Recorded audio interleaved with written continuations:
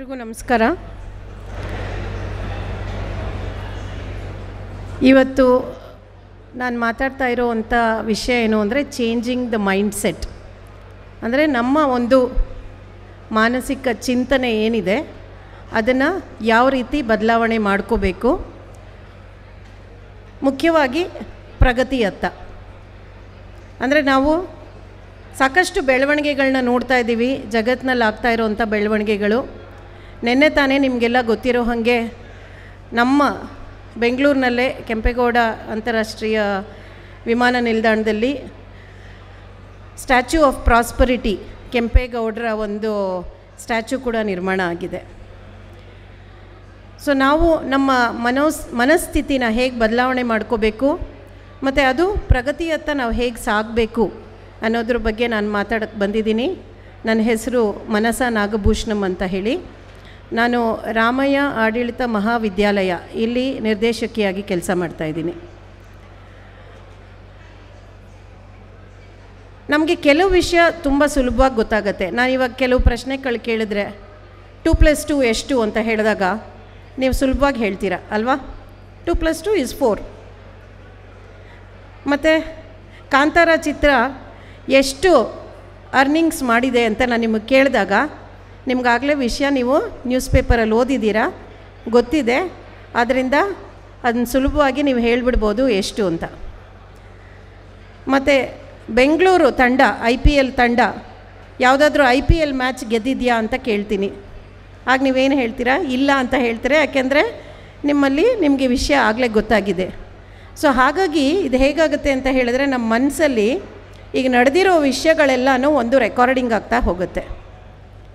ಆ ರೆಕಾರ್ಡಿಂಗ್ ಆದಾಗ ಅದು ನಮ್ಮಲ್ಲಿ ಇನ್ಪುಟ್ ಬಂದಿದ ತಕ್ಷಣ ಅದರೊಳಗೆ ಒಂದು ಮೈಂಡ್ನ ಸೆಟ್ ಮಾಡ್ತಾ ಹೋಗುತ್ತೆ. ಅಂದರೆ ಮನಸ್ಸನ್ನ ಒಂದು ಸ್ಥಿತಿಗೆ ತರ್ತಾ ಹೋಗುತ್ತೆ. ಇದು ಅರ್ಥ ಆಗಿದೆ, ಇದು ಅರ್ಥ ಆಗಿದೆ, ಇದು ಅರ್ಥ ಆಗಿದೆ ಅಂತ.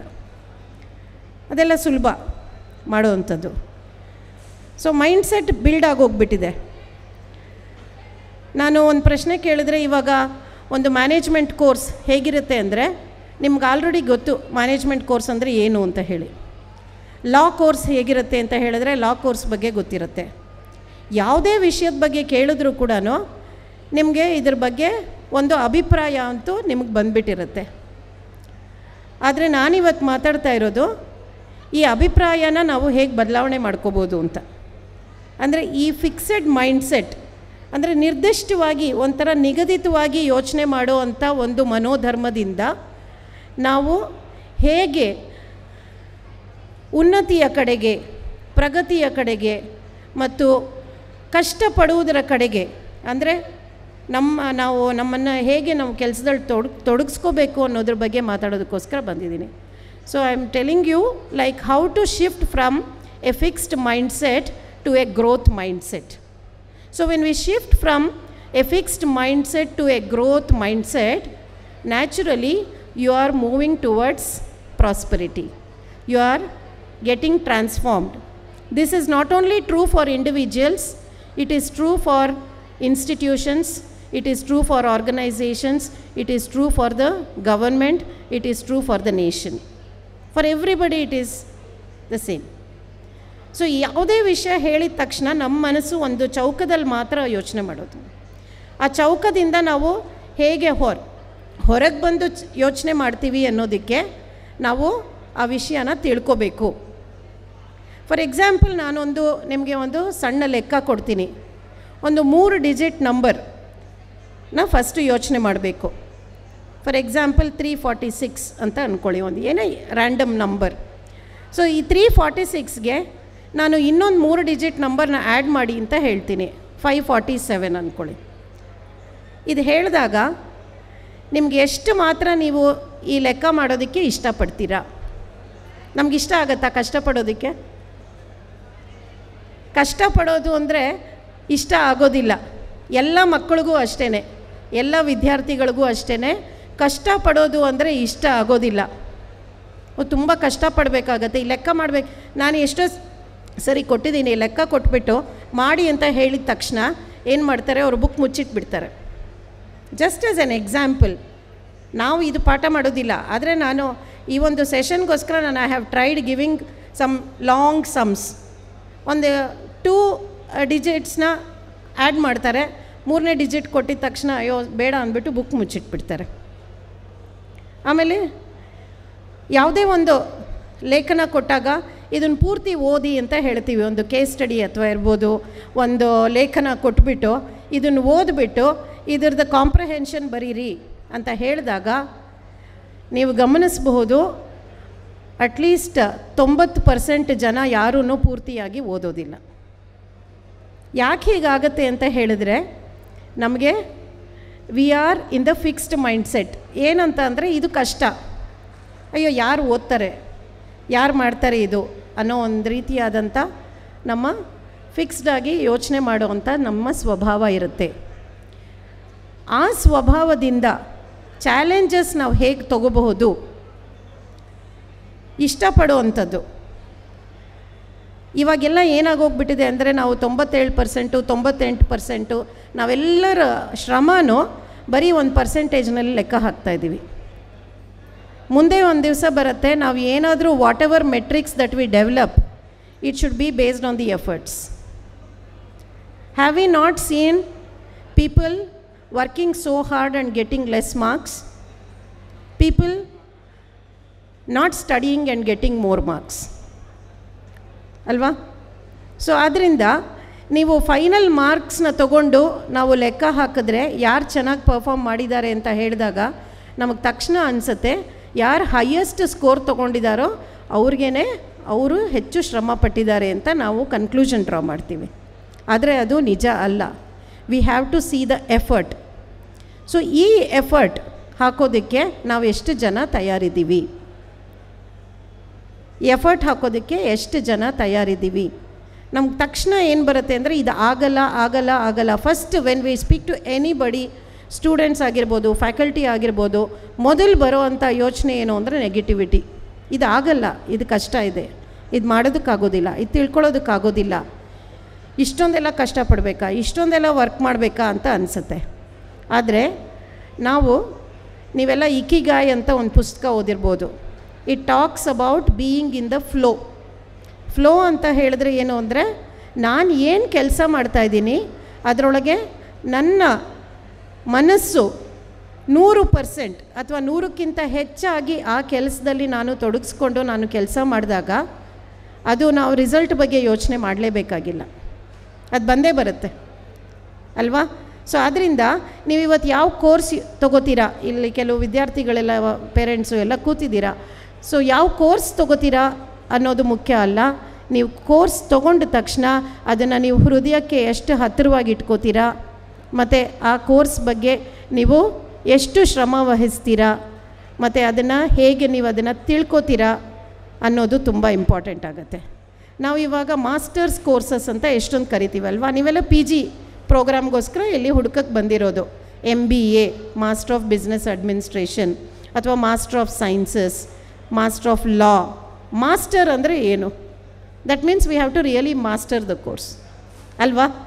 It is not the grade sheet that you get which is very important. ಅದಕ್ಕೆ ಬದಲು ನಾವು ಮಾಸ್ಟರ್ ಹೇಗೆ ಆಗೋದು, ಆ ಶ್ರಮ ಹೇಗೆ ಪಡೋದು ಅನ್ನೋದ್ರ ಬಗ್ಗೆ ನಾವು ಹೆಚ್ಚು ಗಮನ ವಹಿಸಿದ್ರೆ ನಮ್ಮಲ್ಲಿರುವಂಥ ಈ ಫಿಕ್ಸ್ಡ್ ಮೈಂಡ್ಸೆಟ್ ಹೋಗಿ it shifts to the growth mindset. ನಮ್ಮಲ್ಲಿ ಎಷ್ಟು ಜನಕ್ಕೆ ಅನಿಸುತ್ತೆ ನನ್ನ ಸಾಮರ್ಥ್ಯ ಇಷ್ಟೇ. ಇವಾಗ ನಾನು ಇವ್ರಿಗೆ ಯಾರಿಗಾದರೂ ನೀವೊಂದು ಒಳ್ಳೆ ಹಾಡು ಹೇಳ್ಬೋದು ಅಂತ ಹೇಳ್ತೀನಿ ಅಂದ್ಕೊಳ್ಳಿ, ಅವಾಗ ಹೇಳ್ತಾರೆ ಇಲ್ಲ ನಂಗೆ ಹಾಡೋಕ್ಕೆ ಬರಲ್ಲ ಅಂತ ಹೇಳ್ತಾರೆ. ಕರೆಕ್ಟ್ ಅಲ್ವಾ?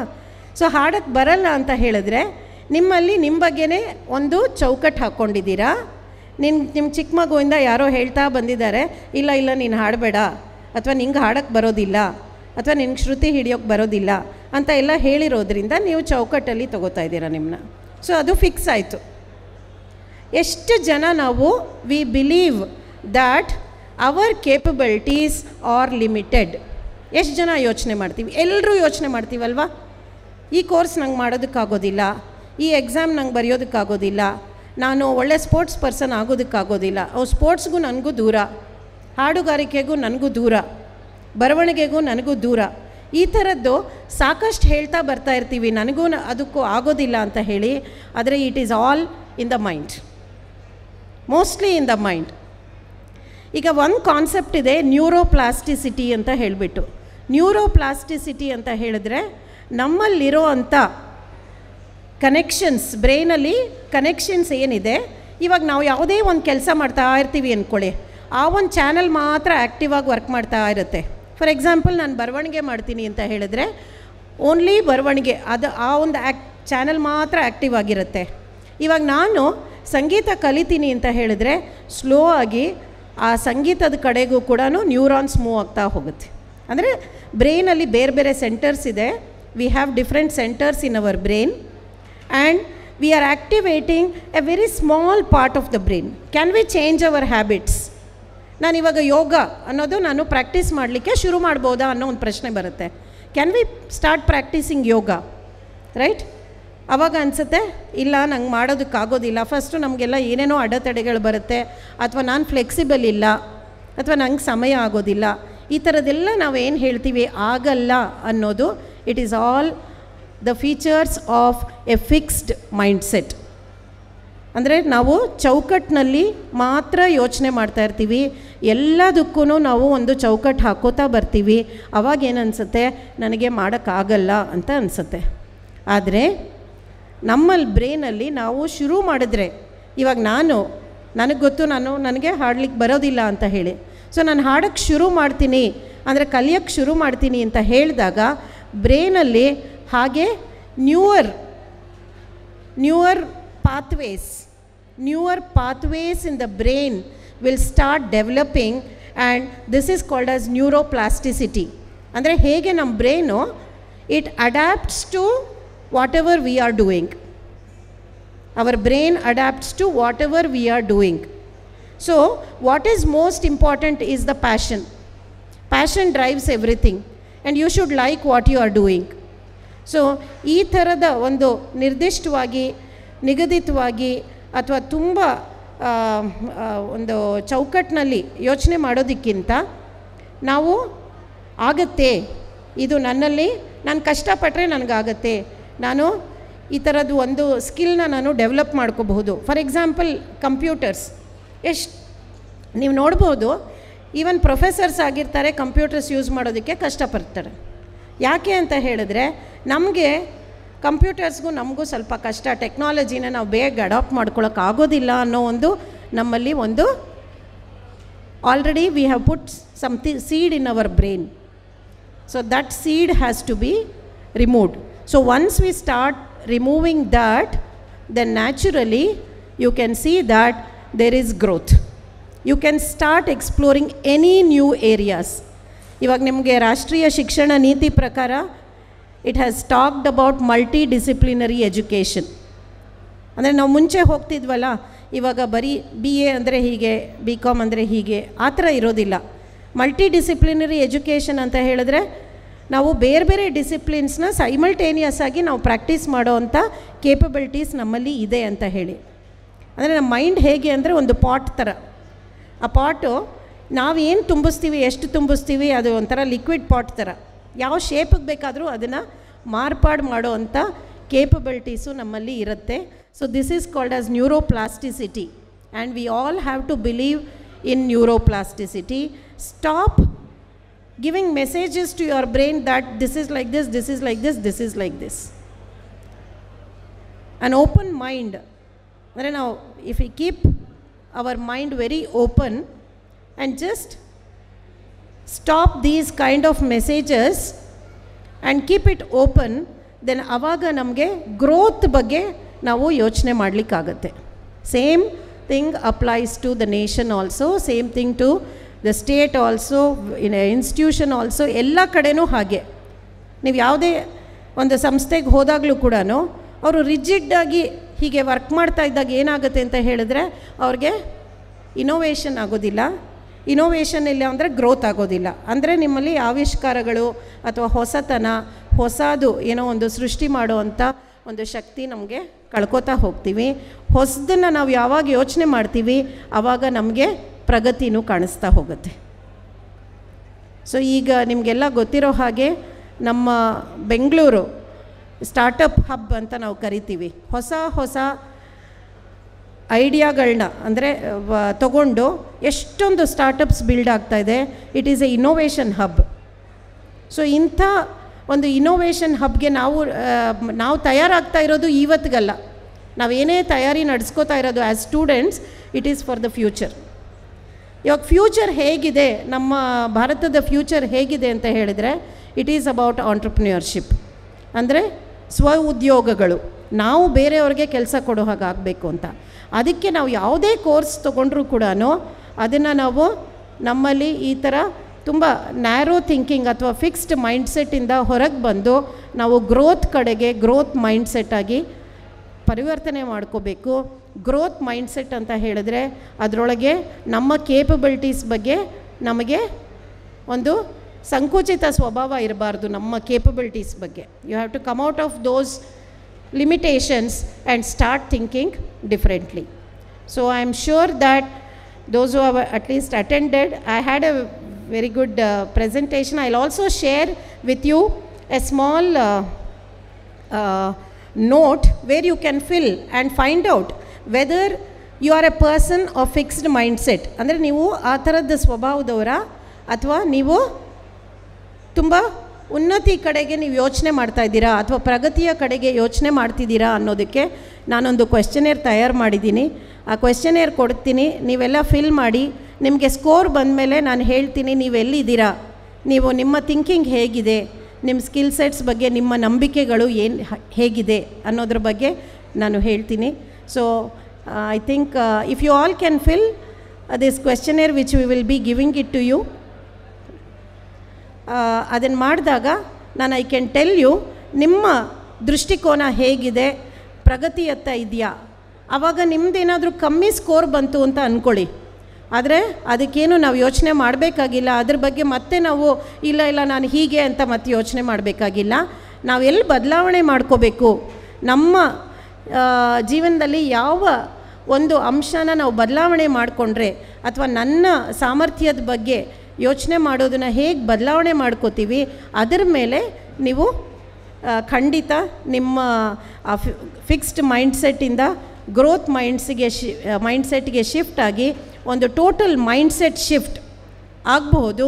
ಮತ್ತು ಮುಂದೆ ಬರುವಂಥ ಸವಾಲುಗಳು ಜೀವನದಲ್ಲಾಗಲಿ ಅಥವಾ ನಿಮ್ಮ ಕುಟುಂಬದಲ್ಲಾಗಲಿ ಅಥವಾ ನಿಮ್ಮ ಸಂಸ್ಥೆಗಳಲ್ಲಾಗಲಿ ಯಾವುದೇ ಸವಾಲುಗಳು ಬಂದರೂ ಕೂಡ ನೀವು ಅದನ್ನು ಹೆಚ್ಚು ಸಾಮರ್ಥ್ಯದಿಂದ ಎದುರಿಸಬಹುದು ಅಂತ ಹೇಳ್ಬೋದು. ನಮಸ್ಕಾರ.